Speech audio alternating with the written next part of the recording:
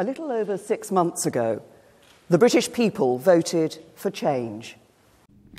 On June the 23rd, 2016, the United Kingdom made a decision to leave the European Union through a referendum. The poll turned out 52% to leave and 48% to stay. The total turnout of the poll was 71% of the whole population. Why do you want to leave? Why do you want the UK out of the EU?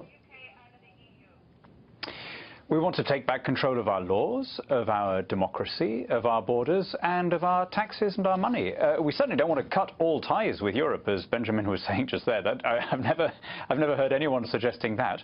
We just want a gradual return of powers so that we can be a self-governing country such as you or any other independent state in the world takes for granted. Although the media emphasized negative aspects of remaining in the European Union, many citizens in central London seem to think Brexit was an irrational choice. Some of their opinions are as follows. You can go and literally just do anything and guaranteed like maybe 100 to 1,000 people see it. But I think like TV is slowly dying. I feel like social media has become like, Channel 4, it's become like ITV, it's become like Channel 5, like social media, it's like all those programs. I never get involved in social media. You might expect me to say that. The decision was made by the masses on the basis of miscommunication or disinformation. I think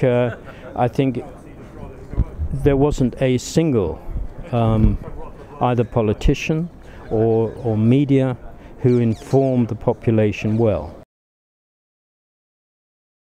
Oh, I don't think that there are very many good things about Brexit. I really want to stay part of Europe, so it would be a mistake, I think, to leave. Can't see any point in moving away from where we have established markets.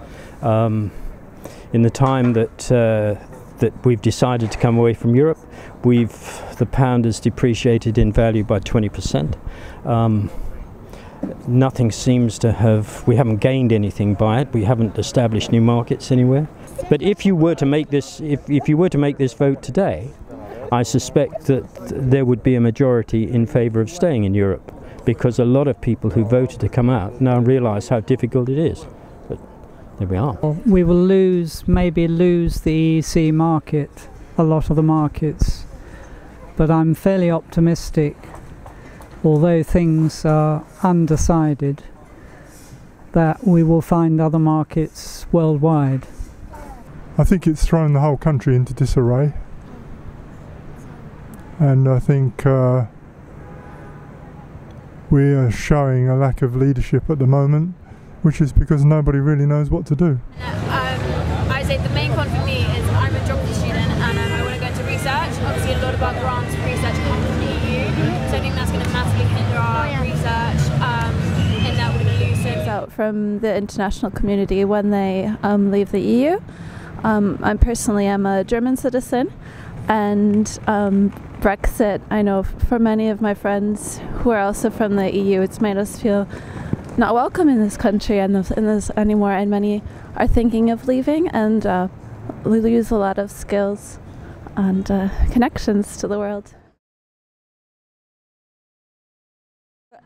I don't think it will affect my employment. The only thing as an employer it might affect is obviously I won't be able to employ people so easily, I don't think, from the European Union. It's going to potentially, in terms of tourism, I think it's going to put the British people in other countries and see them in a negative light. So obviously travelling abroad, I think people are going to be more kind of, there are going to be a lot more stereotypes about the Brits. People aren't going to be comfortable having Brits around, I think. I think Brexit was a smokescreen anyway.